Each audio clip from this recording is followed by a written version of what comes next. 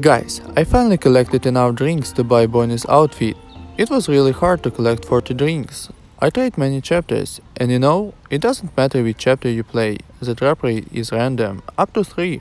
I can recommend you only one thing, play hero chapters, because there, you also get up to 4 runes. With shells, there's no problem, I even had 11 shells in one run.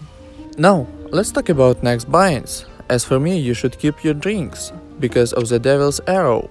As you can see, we will be able to use them in phase 2, so rewards must be awesome, maybe. As you could count in summoning, we get 12 arrows. I wouldn't say it is a lot, but you can buy an arrow for 2 drinks and 20 shells, so it's not much. There is a funny thing about arrows. You don't see how many you have.